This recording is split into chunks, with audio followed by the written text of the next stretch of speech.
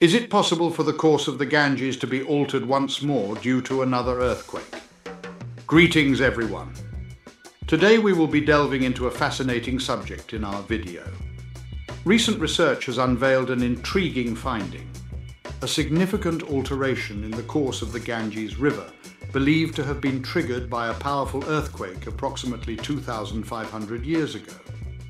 This seismic event could have been influenced by tectonic activity, possibly originating from subduction zones or splay faults near the Himalayas.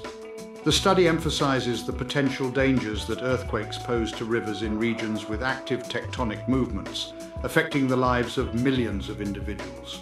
It is crucial for us to be prepared for future seismic occurrences. These remarkable findings were recently published in the esteemed journal Nature Communications.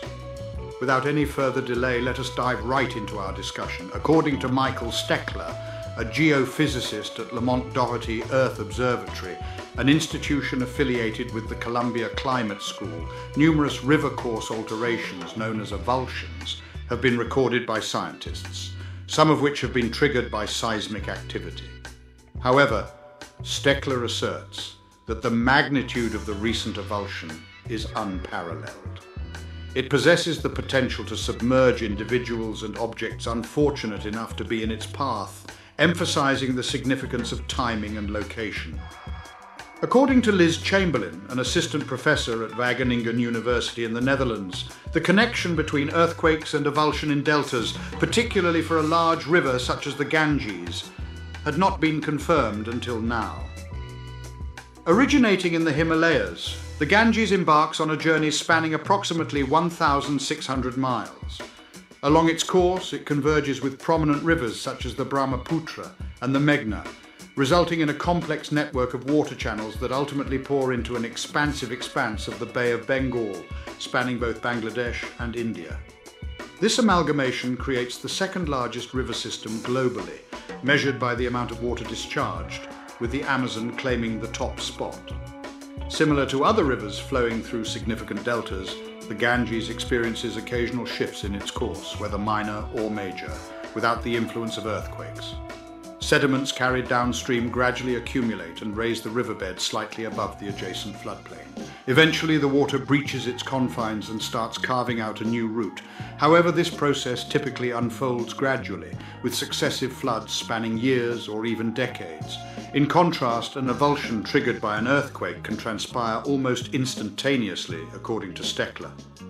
Using satellite images, the researchers identified what they believed to be the previous primary path of the river, located approximately 100 kilometers south of Dhaka, the capital of Bangladesh.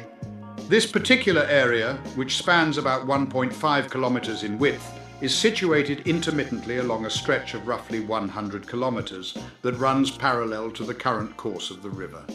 It is a low-lying region that is often inundated with mud and experiences regular flooding, primarily utilized for the cultivation of rice.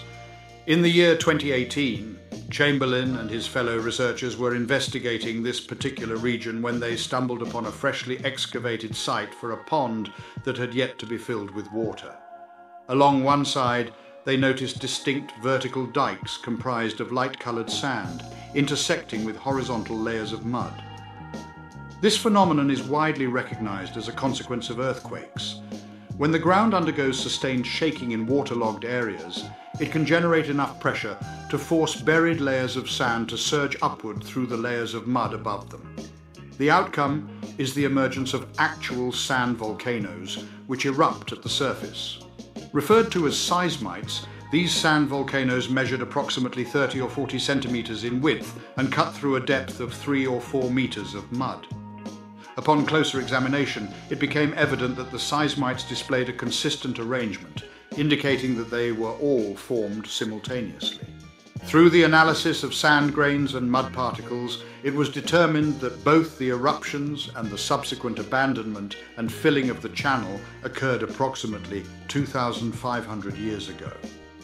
Additionally, a comparable site located 85 kilometers downstream in the former channel had also experienced a mud infilling event during the same period.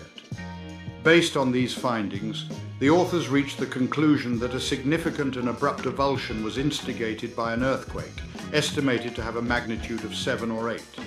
According to experts, the earthquake may have originated from one of two potential sources. One possibility is a subduction zone located to the south and east, where a massive plate of oceanic crust is sliding beneath Bangladesh, Myanmar, and northeastern India.